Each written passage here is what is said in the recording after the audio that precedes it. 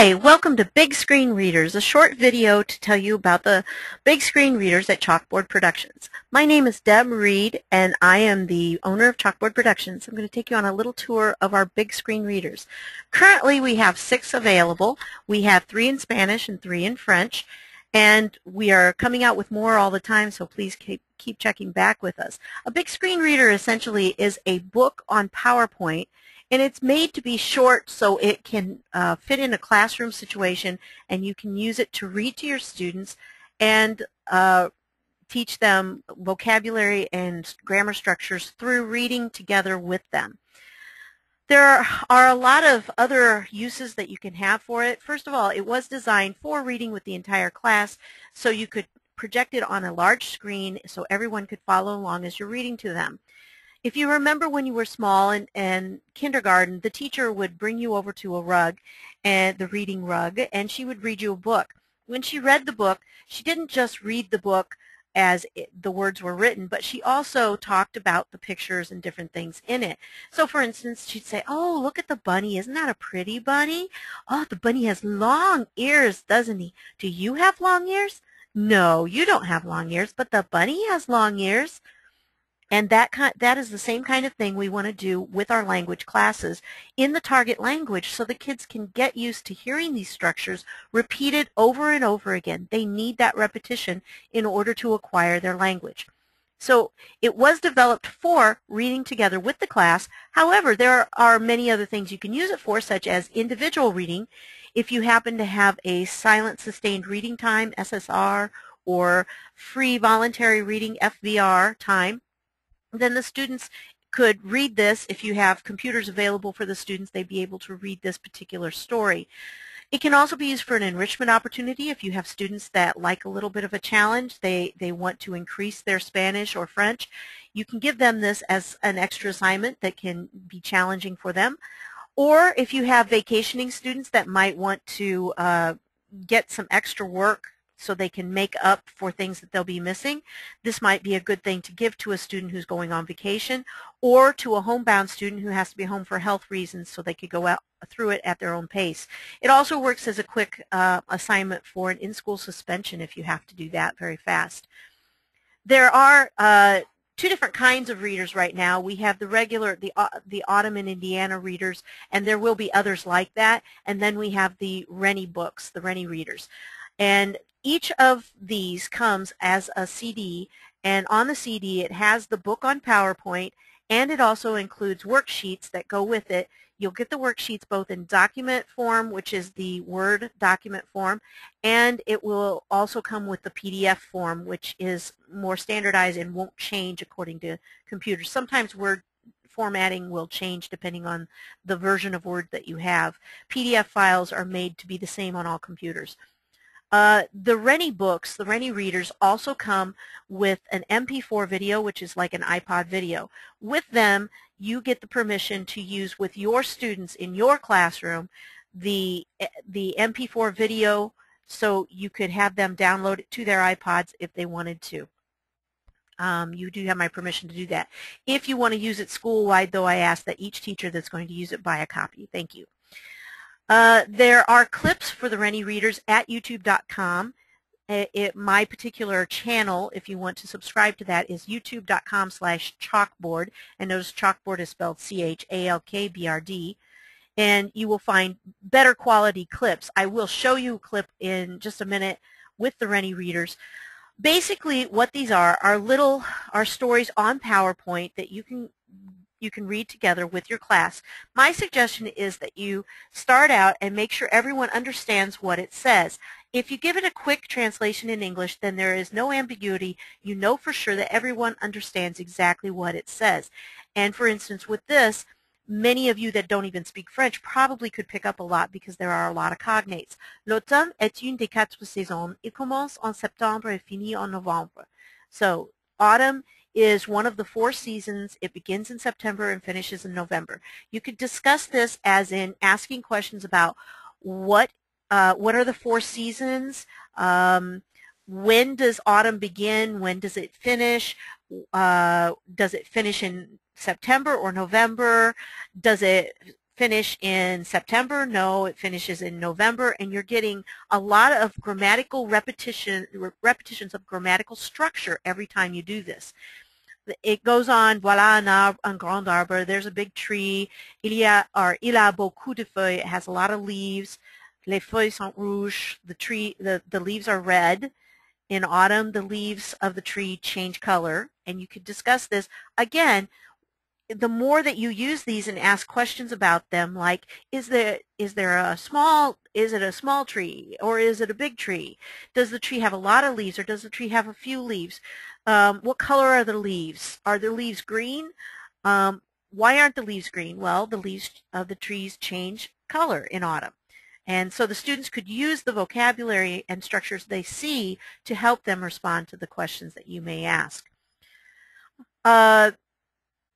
Here's an example of the Rennie reader, the first Rennie reader. It's me, Rennie, and it starts out, hola, soy yo, Rennie, soy un perro. Es obvio, no? And this would be, it's me, Rennie, I'm a dog. That's obvious, right?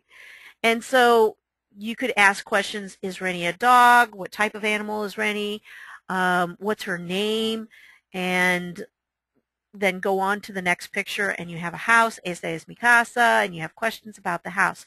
If you want to, if you can't think of any questions to ask, I have on some slides, there is a link that you click on, and you will come up with some questions that you can ask. Sometimes it's good for the students to actually see the questions so that they can see the words as you're using them. It helps them to visualize what they're listening to. And you will notice that the answers on the factual questions about this will be underlined because they are links that will take you to the page that has that answer. It's not so important in this particular Rennie book because it's a little easier, but in some of the other ones, as they get harder as we go, then it will be more important, and they may have forgotten the fact and need to go back to see it. Notice that not all the questions are factual questions. Some of them, ¿tienes mascotas?, means do you have pets? And this would be something that you could easily, if they didn't know the word mascotas, you could say, you could give examples like perros, gatos, any other animal that you can think of. Or you could just quickly translate it, one word, mascotas, pets. And tienes is asking them personally. So you take it from the Rennie book, which is mildly interesting to the students, and you take it into their own lives, which is highly interesting. They would much rather talk about themselves than talk about Rennie. And I understand that. That's one of the major things about the Rennie books, is they try to help the students have vocabulary and structures that they can use to be able to talk about themselves. And especially with the Rennie books, they're all from her point of view, so they use a lot of the I form of the verb, the first person singular and the first person plural. So that's an advantage that they may have. After you have gone through all of the questions, and you'll notice all of them that have an underlined sentence are the factual ones. So does Rennie live in an apartment or a house? What's Rennie's house like, and what's your house like? Then we bring it back to the students because they are much more interested in themselves than in Rennie. I can tell you that. And it goes on from there. The woman behind the computer is my owner. Her name is Deb. Then you can say, what's the name of the girl behind Joey? What's the name of the boy behind Susie? And you've got classroom. Again, you're bringing it back to the classroom, back to the students. The students are more interested because they're hearing about themselves and about other people. It continues to go on, and yes, there are more. There are some structures that they may not have had, like me da muchas cosas. She gives me a lot of delicious things to eat. If they haven't had that structure and it's not one that you want to focus on at this time, then just give a quick little translation and go on. If it's something that you want to work with, then ask some questions about it. Ask who is giving, who gives Rennie this, and ask, give me this, and you can practice those kinds of things. Again, there's every so often there'll be the preguntas at the bottom, and you can easily click through and find the questions, ask the questions, and discuss things, and then bring it around to discussing with the students because they are very interested in themselves. Each time there's a link to take you back. Now, I'm going to show you a short video of the La gente es rara, which is people are weird. Again, there are clips of all of these Rennie readers, the 4 Rennie readers. There is no MP4 video with the Autumn. That doesn't come with one, but the Rennie readers do. So let me bring up the Rennie. We'll cross our fingers that it's going to work. This may not come across as very good quality because of the webinar software I'm using for this, but if you go to youtube.com/chalkboard, CHALKBRD, you'll find better clips, better quality clips. Notice Rennie is in this corner and she's narrating it.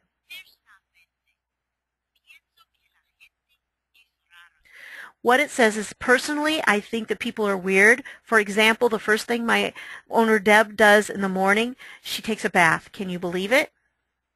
And you can see that it's going to be using some personal hygiene type things, some things along those lines that use reflexives.